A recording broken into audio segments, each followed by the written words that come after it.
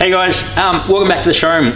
We just want to do a quick run through of what we're actually using on the front of a lot of our camper trailers. This here is a Mchitch. It's a 3.5 ton Uniglide coupler. It's a full off-road design hitch, similar to your other off-road design hitches like your Polyblocks and your Cruisemaster DO35, but this particular one's unique in its design and how it actually operates. So we're going to give you a really quick run through of how it actually works. We'll show you how it operates on the car. And just some of the reasons why we actually use it. So basically you've got two main parts that are part of this hitch. You've got the receiver, which is this part here, which I've actually just taken off the end here. So this is the part that actually belongs on the car. And you sort of might be looking at it going, oh geez, what do I need for my car to work for that? Nothing more than a standard tow tongue. So basically all that needs to happen is the ball needs to come off your tongue of your car, and this just gets placed on in reverse of it. The reason that we actually love, well, second part is obviously the part that goes onto the trailer. So this particular part has a obviously a knuckle, and it's got full 360-degree rotation. So benefit of this is it's got unreal articulation when you're actually off-road, but it also means it's extremely safe on road. So if there's, God forbid, an accident on the road and for some reason the van moves where it shouldn't, or worst case scenario, it actually flips, it won't take the car with it. So it's extremely safe. It's a brilliant bit of kit, brilliant design, made in Lithgow, and it's won a stack of awards, which I think I've mentioned on one or two videos as well. So how does this actually work? Well, really simple. Basically, all you need to do is connect this part up to the receiver. The way we do it is we actually reverse onto it. You can pull the camper trailer onto it, but why would you when you can just reverse straight onto it? So the receiver on the car will come towards it. Basically, all you got to do is, as it connects up, the handle lifts up and locks in place. You've got a locking pin here, which automatically engages.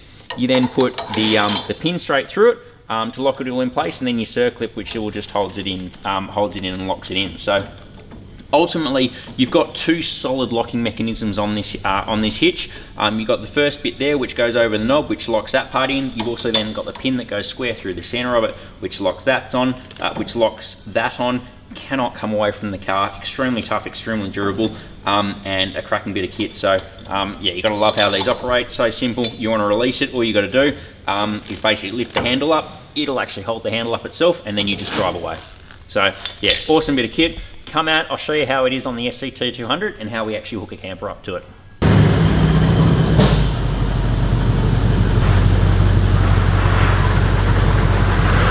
So guys, you can see this is the back of the SCT200. We've got the receiver from the Mchitch on this, and as you can see, no modifications to the car. It's just on a standard tongue. This one's actually a drop-down tongue because of the extra height of the car. Basically, we just need it to obviously lower the tongue down a little bit. But all we're going to do, and all we've done, is actually level the camper trailer up so that it's about right. Basically, this plate here is going to do a lot of the guiding work anyway of it.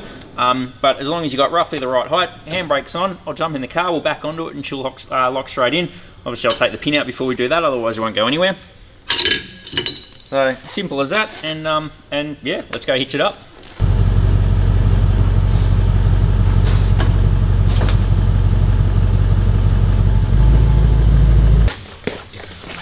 So now we're on, all I'm going to do is whack the pin in,